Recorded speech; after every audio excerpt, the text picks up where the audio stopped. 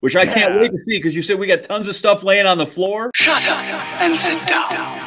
Do you find when you go out and about and see where the product is? I think of when the bar scene as it is, and so maybe I think it's unique and maybe it's not, but the sort of the tavern culture of Wisconsin is different. Like around here, I don't know of a single bar here in Connecticut where the family lives upstairs.